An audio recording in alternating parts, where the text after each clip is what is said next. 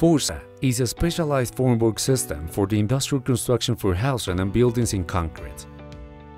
FORSA trains personnel to be enabled to understand the construction techniques and processes required in the implementation of FORSA systems.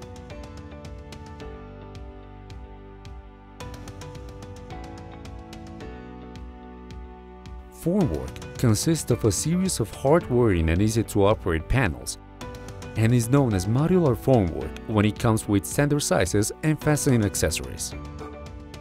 The FORSA system works as a monolithic pour, which means enables walls and slabs to be poured simultaneously with the following components. Wall panel, standard size, 60 cm wide.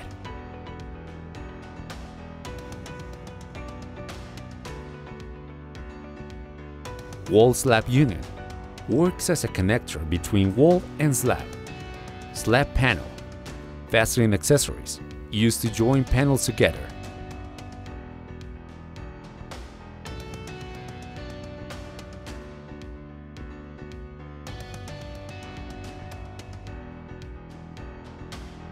Toolkit, specially designed for assembly and disassembly, used to avoid some damages on the formwork with hammers or bars that can cause a faster deterioration.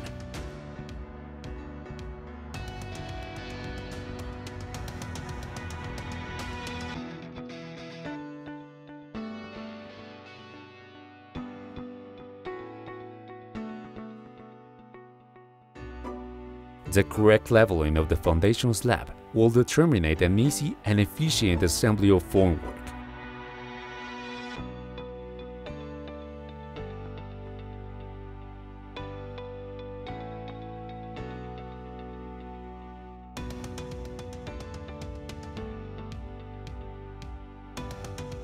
Once the concrete gets a resistance, the staking and layout process begins, carried out by a layout personnel with knowledge of plans and dimensions. A line setter takes the plans created by the topography team and then recreates the apartment's walls and auxiliary central lines.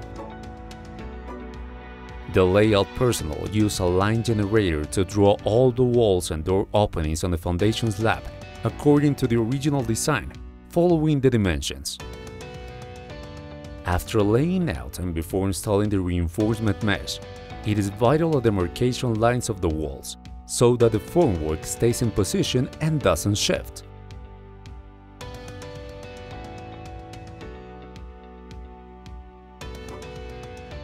There is an approximate distance of 60 cm between pins, and care must be taken not to drill into any MPE's installations.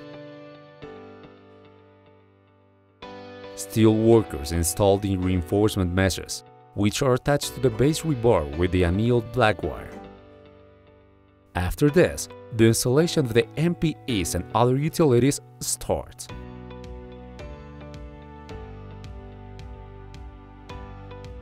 Electrical boxes must be attached securely to the reinforcement mesh with annealed black wire so that they don't move during concrete pouring and are covered completely to avoid the concrete getting in and blocking them.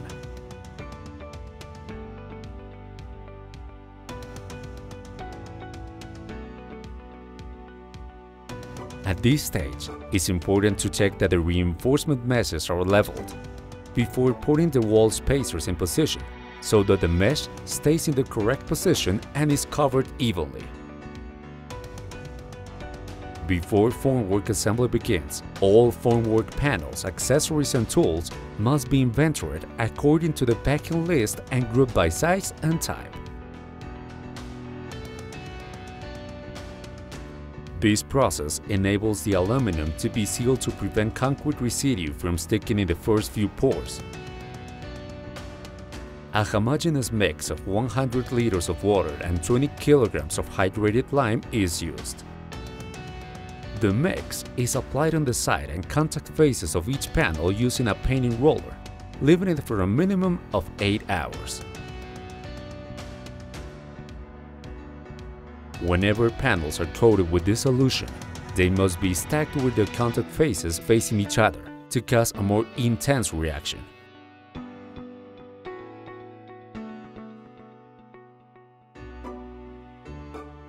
Once the preliminary steps are complete, The assembly of FORSA formwork starts.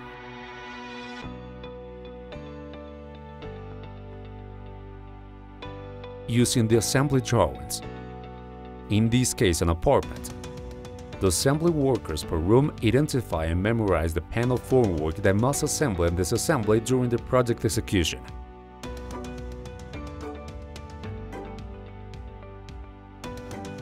In this example, we have 12 assembly workers, 4 for the facade, 1 for the bathroom, 2 for the living room, 1 for the dining room, 1 for each bedroom, 1 for the kitchen, and 1 for the hall. The assembly workers move each panel to its corresponding space. Before assembly begins, release agent is applied uniformly to the contact face area and side of each panel using a roller or spray pump. The process starts with the corner of each room, positioning the inside corner with the 2 panels of each side to form a right angle. One panel after the next is put in place according to the sectional plan until the wall is complete. The exterior panel is joined to the inside panel with ties or spaces, which provide the formwork with rigidity and maintain the wall thickness. They are secured by inserting an arrow pin or short pin in the formwork holes and are tightened using a wedge. Ties must be covered before with a tie cover sleeve to enable their removal. Wall covers are used to close off the formwork at doors, windows, and end walls with the fastening accessories as a staple pin or pins and wedges. Once the walls assembly have been finished, they must be correctly leveled. The wall bracket must be installed in the upper part and another in the lower part every 60 cm as a maximum, until the length of the wall is covered. Once they have been installed, an alignment ladder is fitted to them. They must then be made perfectly level, installing a wall brace anchored to the floor to help achieve this if necessary.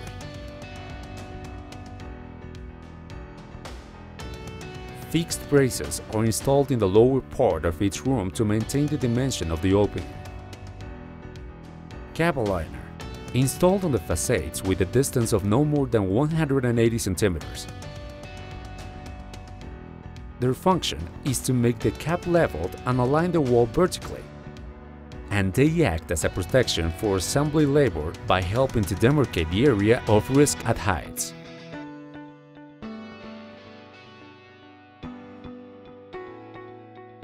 Wall slab unions are used to join wall and slab formwork together. In this case, a knife ledger union. To install them, the corresponding ledgers with the relevant deduction for the inside corner cover are positioned either side of the corner panels with a staple pin. The same is also carried out for the slab panels at the ends of the room.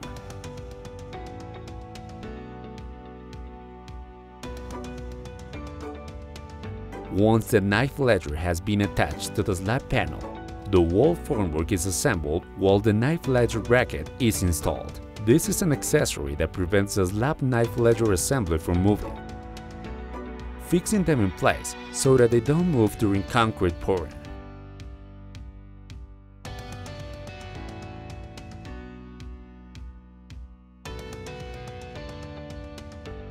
Shoring forms are used to level out the slab and keep it supported after pouring. They are positioned according to the design, then assembled and supported with a prop.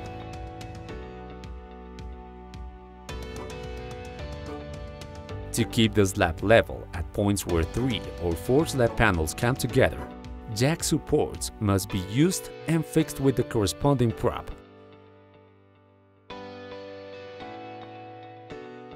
If another type of wall slab union is used, such as one that is 10, 20 or 30 cm in height, first, the corresponding wall slab unions are attached to 2 wall panels that form a right angle.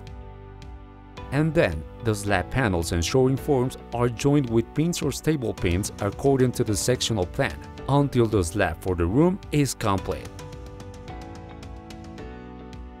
Finally, the wall slab unions on the other two ends are attached and the room is closed off.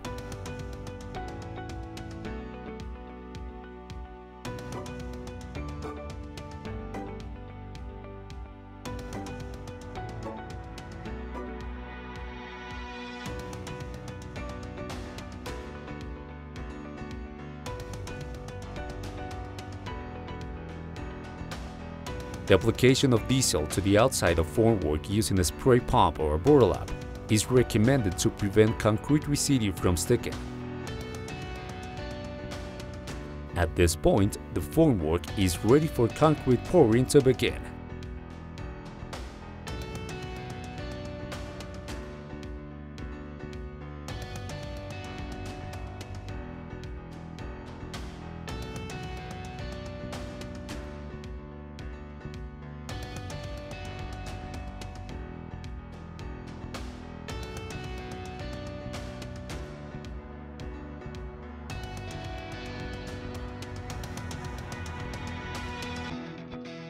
When walls are being poured, the formwork reinforcements should be tapped with a rubber hammer inside the building. This helps to remove air bubbles inside and verify that all parts have been correctly filled, ensuring concrete with a good finish. It's important to use water to remove the concrete that splatters on the outside of the panels. Pouring slabs is simpler due to the placement of the concrete itself and the ease of correct vibrating. Total certainty regarding the correct leveling of slab bottoms can be achieved by measuring their thickness using metal bars marked with the slab thickness. Once the concrete has been completely poured, it is left for the time required to acquire a semi-hard consistency. And a straight edge is used to carry out detailing, which will be the end finishes. While the slab is being measured, it is important for a topographer to be present so that they can indicate the correct levels.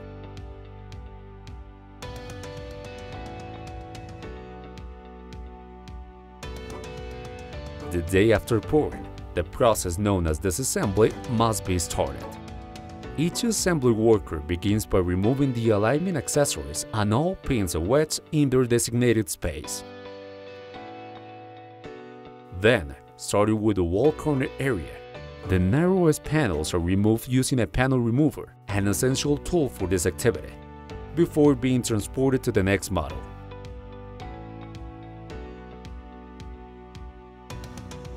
Finally, the staple pins are removed from the slabs, and they are also stripped, then cleaned and transported to the next model, leaving behind only the shoring forms and their respective prop or jack. The tie operator removes the ties using a special tool called a tie puller, and then covers them with a polystyrene sleeve ready to be used again. Before the next assembly begins, the side and contact faces of each panel must be cleaned with steel wool and a spatula to remove the stock on concrete before release agent is applied again. Now, the assembly takes place in the same way as the day before, with each panel positioned in the same place. While formwork is being disassembled in one area, it is assembled in another. It is a cyclical process that must be repeated until the project is complete. This is the FORSA system, and these are the results. With FORSA, no builder is ever alone.